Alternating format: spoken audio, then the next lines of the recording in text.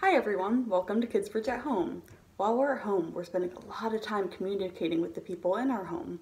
Sometimes we say things without talking. See if you can make out what I mean when I make these movements. That means yes. That means no. How about this one? That means stop. There's a whole language that uses words without making sounds, called sign language.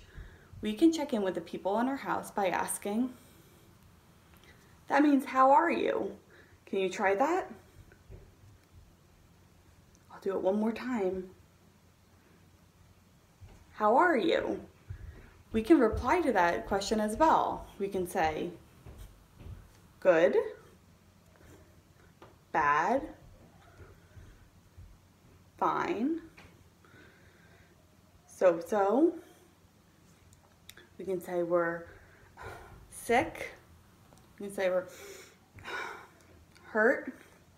We can say we're hungry or thirsty. I'll go through those options again. Again, when we say, how are you? We can say, good, good. We can say, bad, bad. We can say we're doing fine, fine. We can say we're so-so, so-so. We can say we're, just feel sick. We can say we're hurt and point to where we're hurt.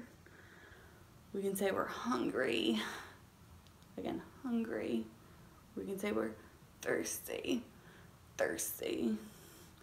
We can also use this time to learn a lot more about the people we live with. You're probably spending a lot of time with them, but that doesn't mean you know everything about them.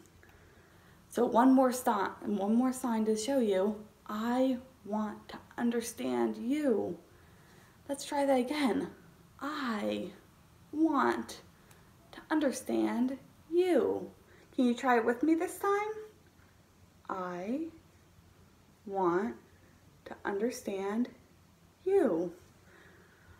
Now would be a really great chance to ask the people in your home questions like, Mom, who was your favorite teacher in elementary school? Think of other questions you would like to ask your parents or guardians or sisters or brothers. To what you want to understand about them. You could also look up more words in sign language at www.handspeak.com, and you can search for any word you want to look up and how to say it, and they'll show you videos on how to sign that. So again, I want to understand you in this time together. Let's think if we can think about all different questions to ask the people we're with. Bye for now.